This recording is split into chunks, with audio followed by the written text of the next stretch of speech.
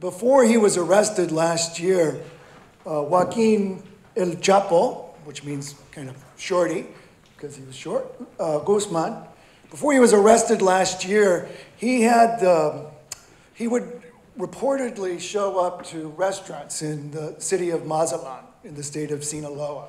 He was the head of the Sinaloa cartel, and he was the most wanted man in Mexico, and also public enemy #1 in the United States. There was a $5 million reward for him. But he would show up in restaurants in Mazatlan unannounced. His bodyguards would come in and collect everyone's cell phones so they wouldn't report that he was there. He would eat, and then he would pay the bill for everyone in the restaurant. Now, I'm going to ask you to do something that may not make me popular, but it's not because I'm worried about you calling that I'm here, but I'm going to ask you to put away your cell phones. And I'm going to ask that you also put away or close your computer tops. I'm going to be talking about neuroscience and cognitive cultural studies. And research shows that a distracted mind is an unhappy mind. That when you're trying to do more than one thing at a time, thinking about something other than what you are doing, you are unhappy. And humans have this incredible ability, but it comes at an emotional cost. Now, I don't know how many of you have actually been up here, but it's quite easy to see who is still on the phone and texting and who still has a computer open. Now, I know I ask students if they're going to take notes in classes that I teach to let me know, and some of you will. But I want you to spend the next 40 minutes that you've given yourselves permission to be here. Nothing else is scheduled. Nobody's looking for you.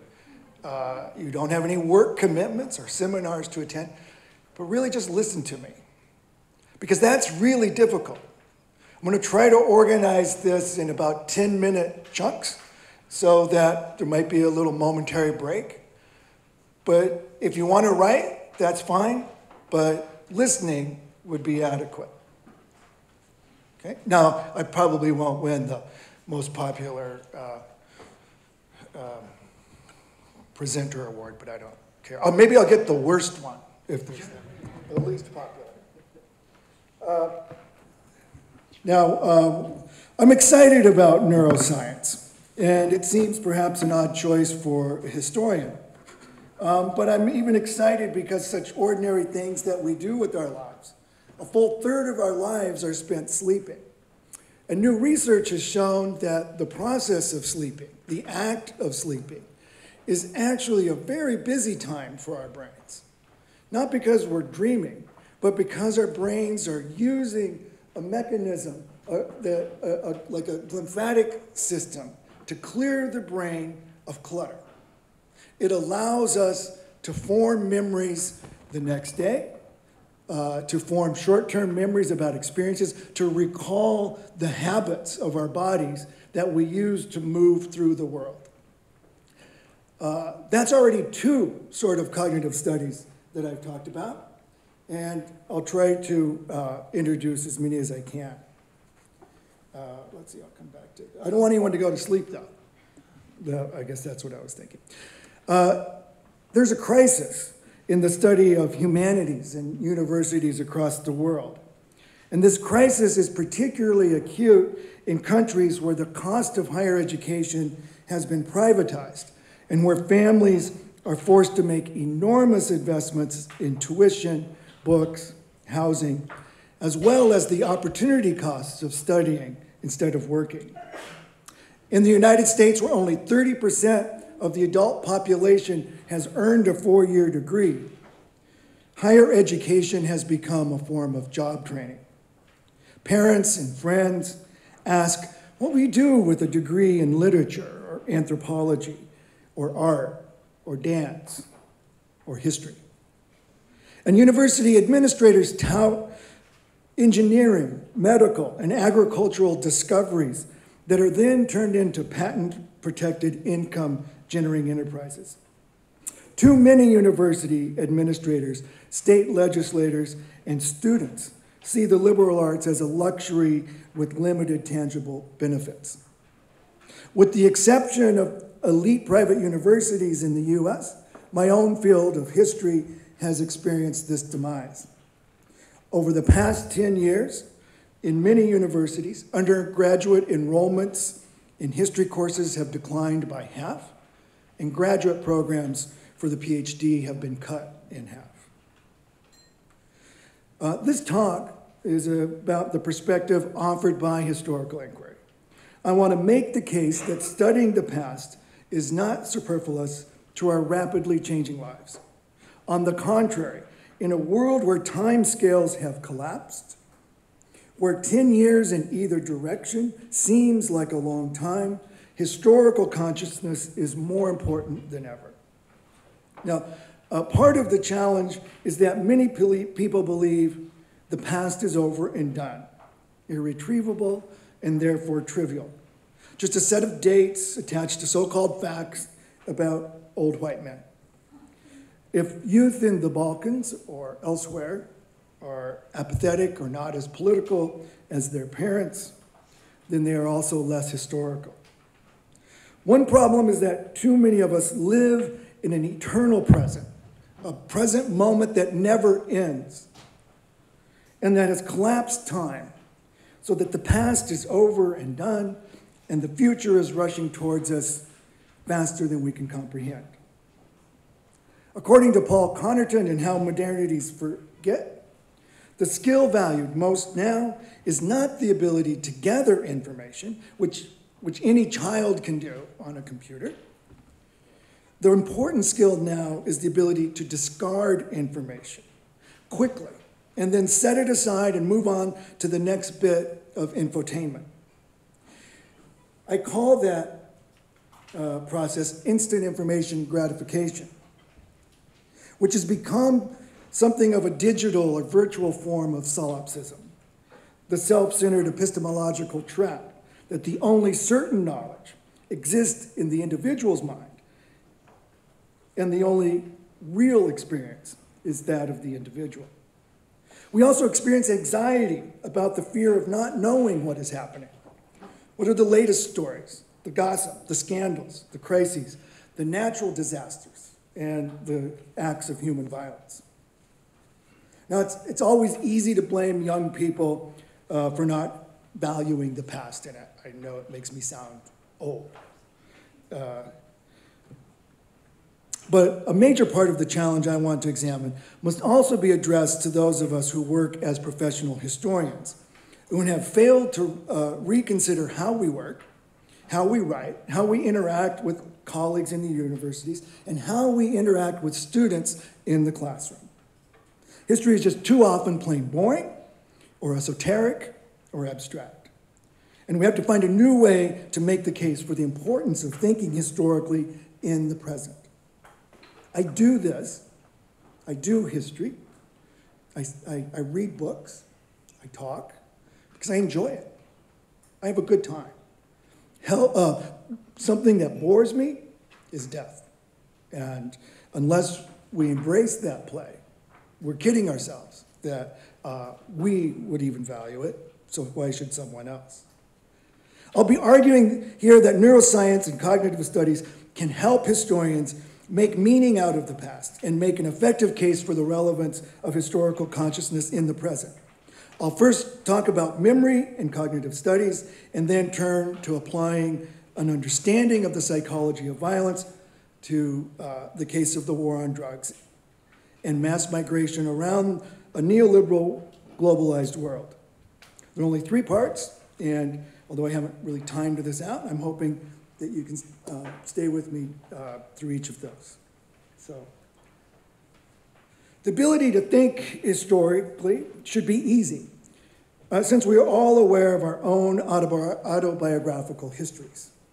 It is within the memories of our past, the intangible record of the experiences and skills we have acquired that we have found meaningful, that we can begin to see the importance of historical consciousness.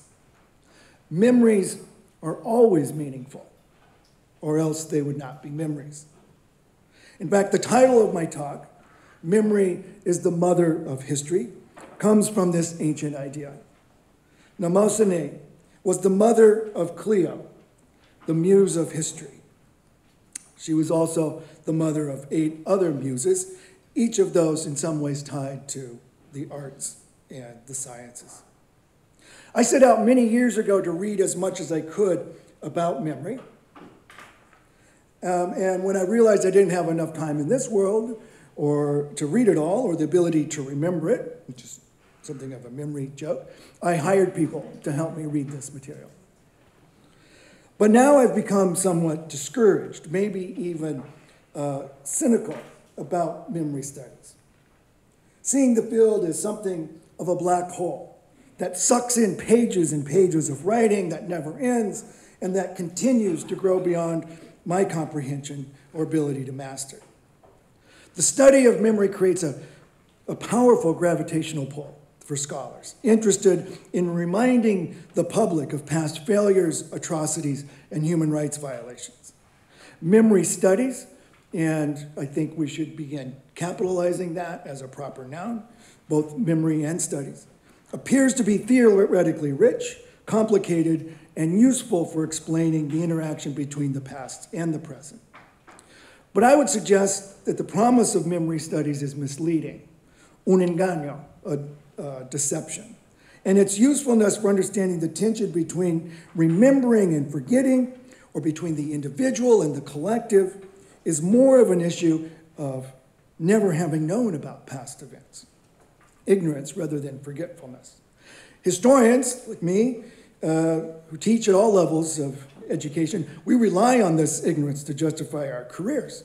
And politicians rely on this ignorance to insert their own versions of the past into visions and plots of the present. The other pitfall of memory comes from the fact that by far most of studies on memory in the humanities and social sciences deal with social memory or collective memory and emphasize the struggle between an official history and a popular memory. This work draws primarily on Maurice Halbach's 1925 publication on collective memory. But my concern is that scholars have substituted the word memory as a poor but accessible metaphor for history or historical consciousness. I collect memory metaphors, and this is a small sample of some of those I've collected. There are 46 of them up here, some of them with references.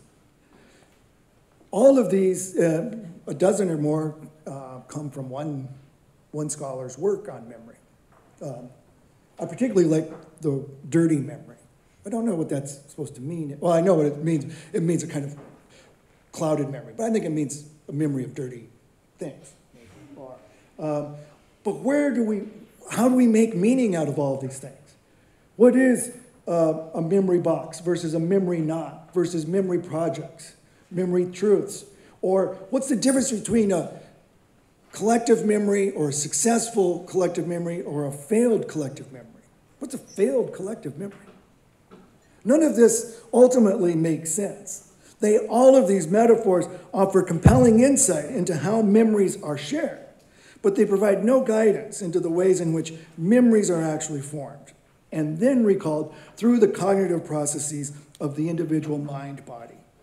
As long as we cling to the idea that memories exist as objects in a social collective context, we'll only be adding new metaphors to this list. We are engaged then not in trying to understand the interaction between the past and the present, but we're engaged in our own literary practices of creativity and originality. This issue is exactly what has plagued the jargon-filled cultural history of the past decade or two. It's created too many requirements for meta-representational tagging, external tagging, sourcing the author rather than the information or the analysis. Now, Now, I'm not against the process of narrative within memories. In fact, the dramaturgy explains how memories become ordered through language, through the narrative voice that translates experiences into words or animates experience onto the stage where an audience, even if just one person, a grandchild, a lover, an ethnographer, accepts the narrative as true. But the events ordered by memory happened in a present moment that lacked its own coherence. The dramaturgical function reshapes memories into stories that have a beginning, a middle, and an end. And people do not necessarily invent their memories, but they come to structure them in a temporal or chronological narrative that's necessarily rescripted in order for the audience or the listener to be able to understand the meaning of the mystery, of the memory. Meanings become possible in this process, and without it, they would be like dreams, random, incomplete, and confusing. The notion of collective memory ultimately describes a behaviorist interpretation of how people act. And I'm arguing today we need to move into the cognitive world, which began in medical science and cognitive science more than 50 years ago. Prior to the cognitive revolution, psychologists answered why questions with appeals to function, because it helps the rat find food, or motivations, because the rat is hungry, or reinforcement, because the rat was rewarded last time. Behaviorists argued that psychology should only concern itself with that which could be observed. And behaviorism, in that sense, becomes a little bit like what's called the McNamara fallacy, which is about Robert McNamara, not me, who was Secretary of State during the Vietnam War fought by the United States in Vietnam, who argued that the only thing that really mattered were those things you could count. He only wanted to know death counts, body counts, how many soldiers fought today, how many bullets were fired. It's wrong and misleading. The internal workings of the brain and the mind were not important to behaviorists. But behavior science offers an inadequate explanation for human action because it too often relies on observing external actions motivated or animated by observable triggers or nudges. This is going to become the trope, I think, right, Roberta? Nudges. Or really the more precise term, which is choice architecture. The field of cognitive science, however, examines how the brain generates meaning, which actually leads to action. Now, the trick is, here, that I'm arguing that the turn that I want to make is to acknowledge that how the brain works today is consistent with how it worked in the past. The modern human brain and its ability to create meaning through mind and body experiences is actually not that old in terms of evolutionary time. And here I put up a chart. This is what's referred to as big history, which talks about the history of the universe, and in particular, the history of the Earth. Not of the world, but of the Earth. The Earth is over 4.5 billion years old. Primates emerged on Earth 85 million years ago, which is only 1.9% of the entire Earth's time. Modern humans, with a larger frontal lobe and the ability to reason and make meaning, diverted from archaic Homo sapiens only 200,000 years ago, which is 4/1,000th of 1%. You can't even see the blue line on this chart. I can't blow it up large enough for you to see. It puts into context the idea of evolutionary biology. It erases, and this is its a critique against big history. It erases culture and specificity and the assumption that we're all different and individuals. Instead, it calls for looking for a common human essence, if you will. Now, I've also, what happened to? Yeah, the batteries are gone. What? Batteries of what? Time has disappeared. Yep. Okay. I'm working on it. I don't have it up here, and I don't want to start any arguments, but what's revealing about this is when we think about world religions as well, which for so many people drives their motivation and helps them make sense of the world, the dominant religions are actually quite young, even in terms of modern human history, with some older forms of Hinduism going back perhaps 30,000 years ago, but most world religions having their origins in as old 3,500 years ago, or Christianity 2,000 years ago. 2,000 years ago is 1% of modern human time. What do we do with the other 99%? For all that has been written about memory over the past, or the last 100 years, well, I'm enjoying these slides that I've prepared. I find myself going back to Henri Bergson's Matter and Memory, published originally in 1896. In fact, by incorporating the recent work of neuroscientists, I would argue that research into memory formation has nearly come full circle, back to Bergson's original insights. He argued that memories need for their actualization a motor ally, and that they require for their recall a kind of mental attitude which must itself be engrafted upon the body. If such be the case, he says, then verbs, which essentially express imitable actions, are precisely the words that we should be used to describe memory.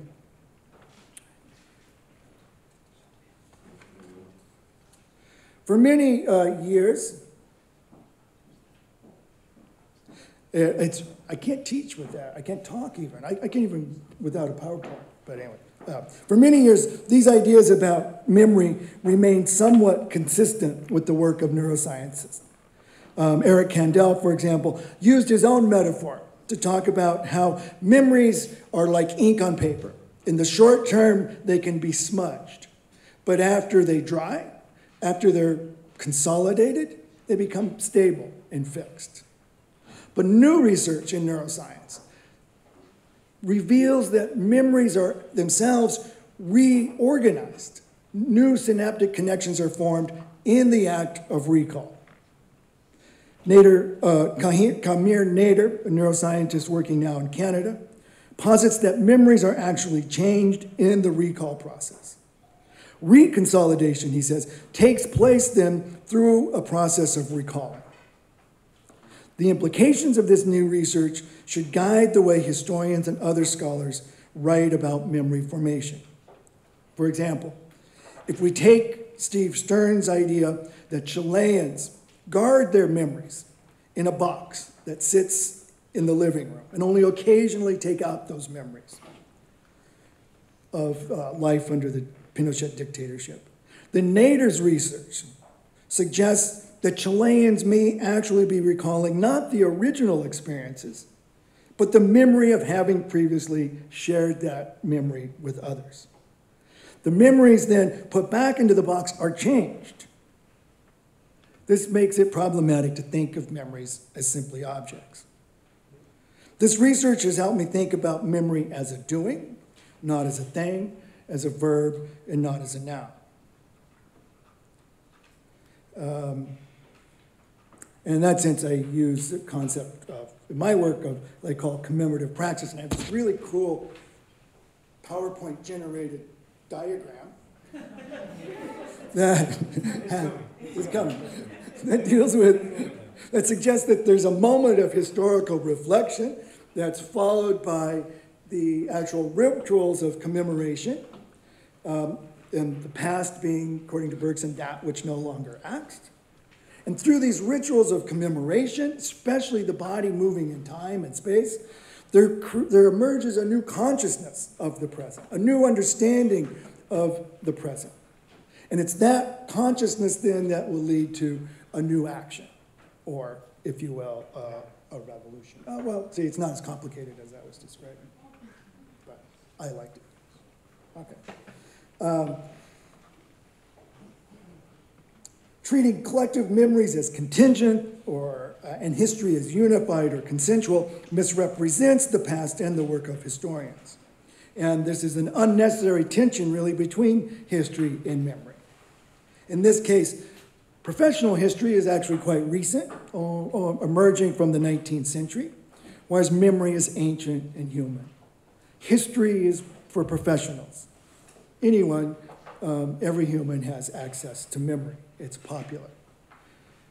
History is still at times makes claims of objectivity that are misguided and naive, but it's also the fact that other people who are not historians assign that objective truth claim to historical texts independently.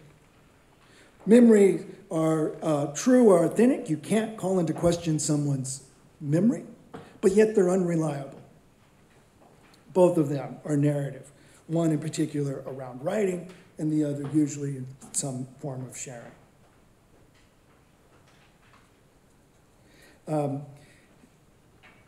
What is problematic here is that historians, the challenge for historians and non-historians is to really begin with the idea that the past has no inherent meaning.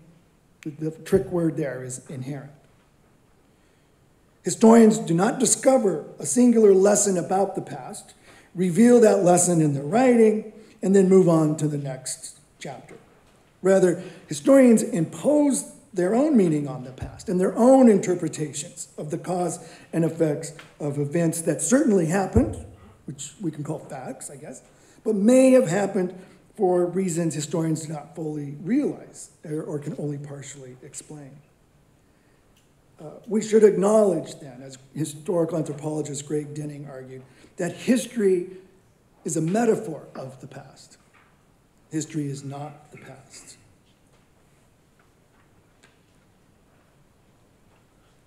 The same interaction between the past and the present that we identify with memory takes place within historical analysis, though professional historians often try to conceal this interaction. Instead, history becomes the practice of retelling the past from the perspective of the past, which is different from memory, which comes to us into the present.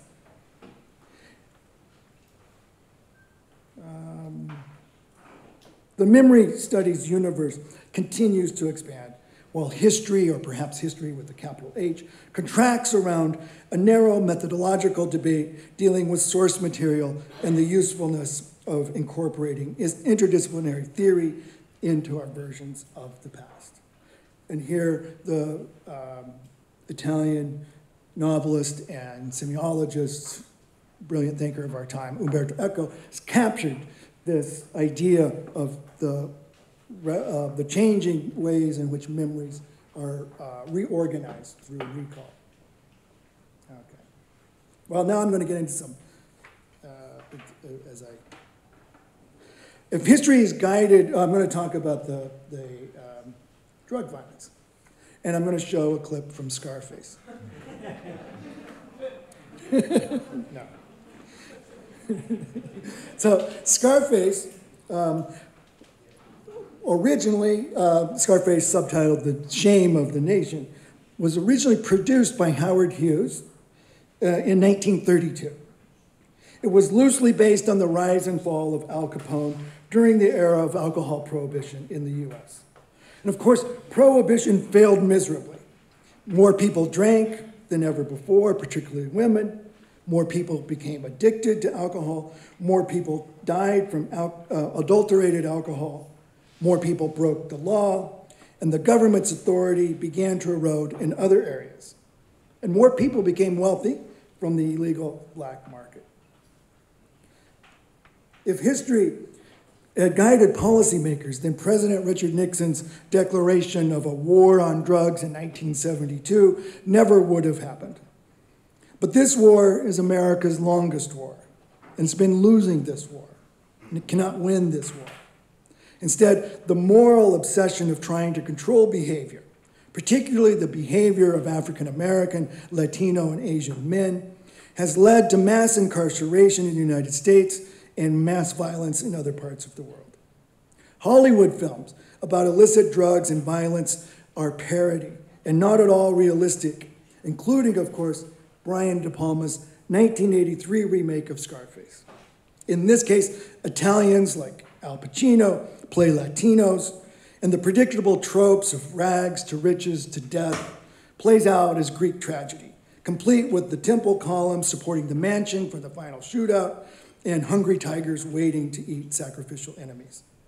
Cocaine, film, and popular culture, or stories in popular culture, always end in destruction, while films about marijuana simply lead to giggling reminiscences about high times and end at White Castle or Quick Trip to satisfy the inevitable munchies. But the reality is much more grim. Nearly 750,000 people were arrested for marijuana possession in the United States in 2012. There are 2 million people in US prisons. Half are in jail for nonviolent drug offenses. And yet, the question that's most often asked in the United States is, why is Mexico so violent? Why are Mexicans so violent? Now, Hollywood can't get this right because they have to meet an aesthetic expectation that audiences will find pleasurable. To depict the real violence would be to show the unaesthetic, the inaesthetic, the ugly, which would force people to turn away.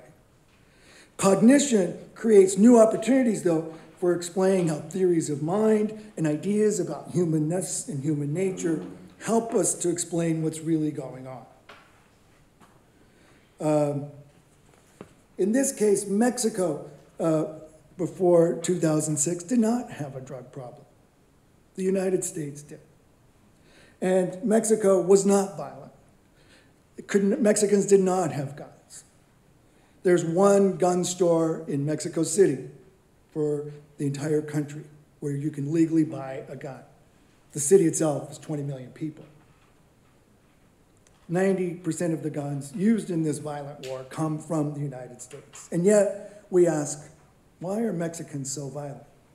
The money that buys this comes from drug demand in the United States. For human rights advocates working in Mexico, we should also ask about the psychological effects of witnessing or reading about acts of incomprehensible terror. In effect, I would argue that the perpetrators of human rights violations, whether they are agents of the state, narco-sicarios, narco-assassins, or human traffickers, are experts at mind reading. They rely on what are called mirror neurons to convey the anguish of seeing a body without a head or a head without a body. And they know our emotions and minds will be touched when we hear gunshots in the distance, when we see one of their armored-plated trucks driving through the village. They'll understand how we react when they kill an elected official, or even worse, as they've begun doing, killing relatively anonymous individual bloggers. Thus, I see cognitive studies as a way to humanize the perpetrators of violence in Mexico. And by that, I mean to place the context of violence, the explanations for violence, not in a realm where people who commit these horrible acts are described as monsters, but as part of the human family. We've too easily considered their acts inhumane and too quickly distanced ourselves from a sense of humanity. It's what we have done with Nazis, and I'll use the word Nazis rather than Germans. The Germans dehumanized the Jewish people and others and killed them with astounding technological efficiency. We have dehumanized the Nazis. We've distanced ourselves from their acts by saying, we are not like they are. They are monsters, inhuman. And this was the point of memory studies from the very beginning and genocide studies, is to say this would never happen again. And yet how many acts of genocide and ethnic cleansing have taken place since the end of World War II? The war in Mexico is the drug war is what I'd call Mexico's Vietnam. It's a proxy war fought there in order at the request of the United States. The goal in Vietnam, or the object, was to dehumanize the enemy, who were godless communists, although now reliable free trade partners. And the violence, the people who commit violence in Mexico are insane monsters. Casualties are quite different, however.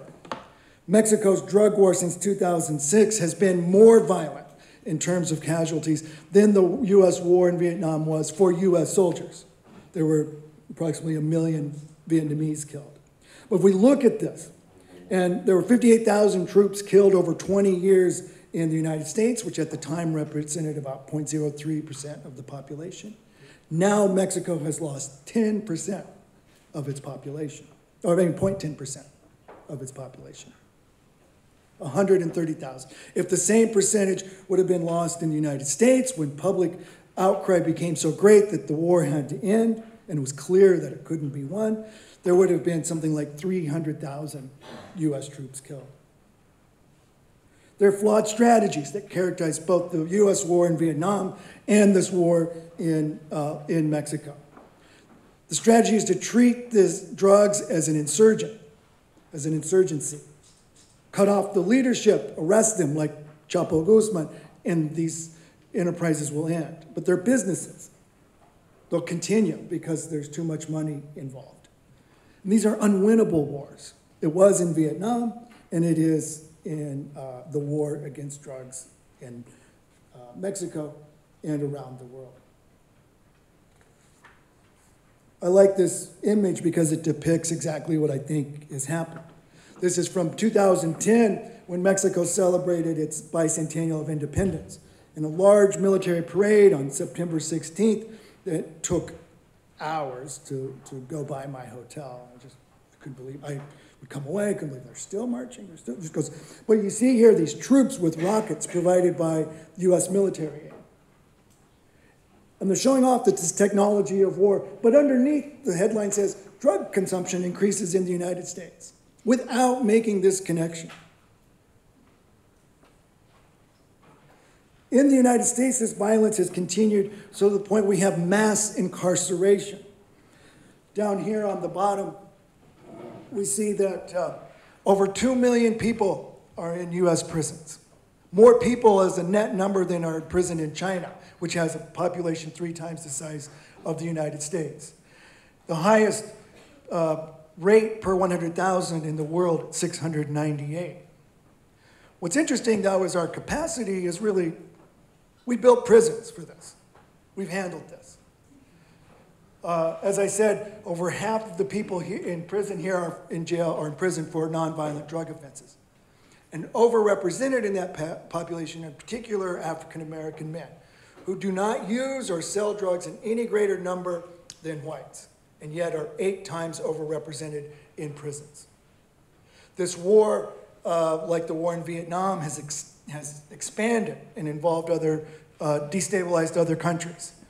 And now tens of thousands of migrants from Central America, particularly from El Salvador and Honduras, are trying to find safe haven in the United States. El Salvador has a prison population of over 28,000, but their occupancy rate is 337%. People are housed like animals, and perhaps that's the message we want to give them, or the Salvadoran government, that they are animals. But then they'll act like animals.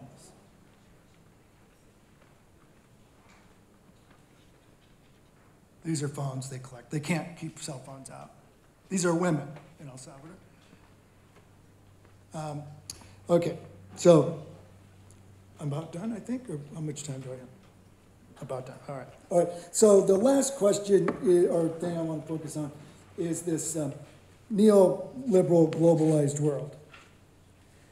What we see in this context is that we're no longer citizens of our separate nations, but yet we're defined by national stereotypes.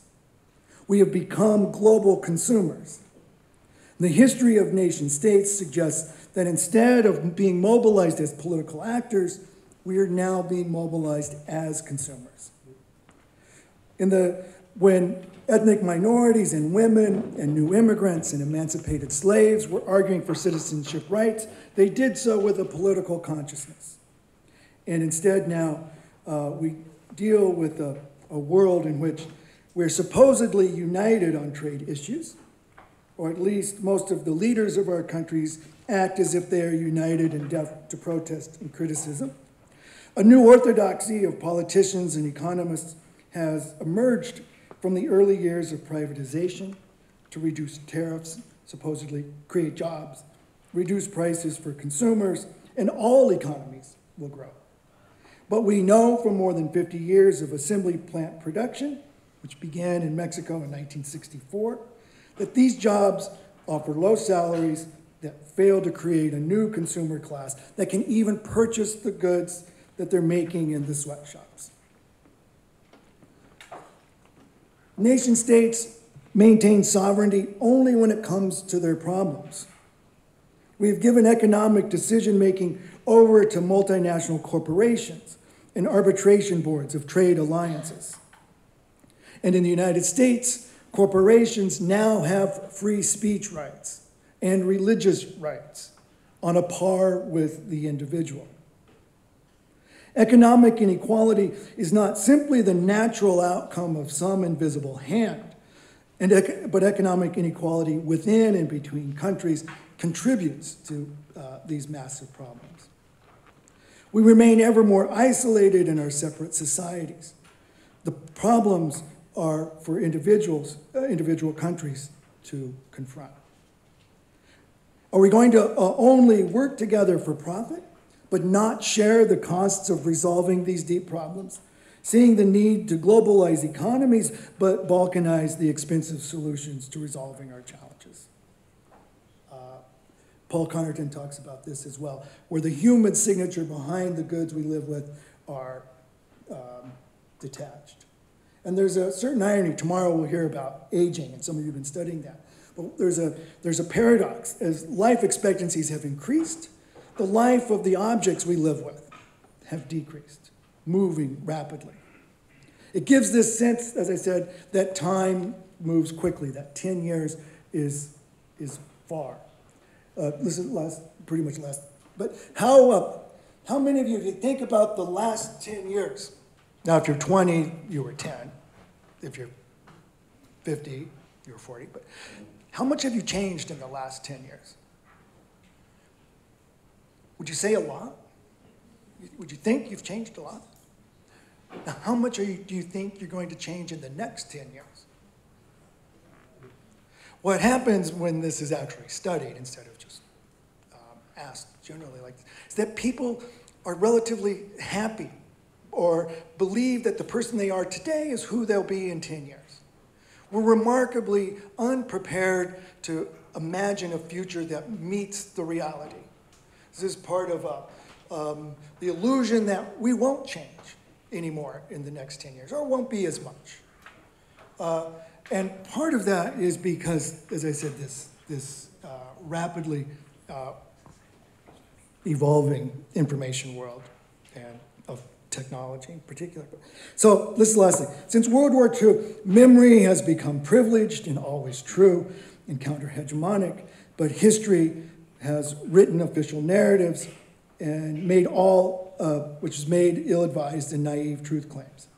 Historians created our own disciplinary boundaries, and we've protected ourselves from facing the epistemological challenge that transformed anthropology in the 1980s and 90s. Like the rest of us, historians should not let the opportunity to join the world of cognition so easily pass us by. Thanks.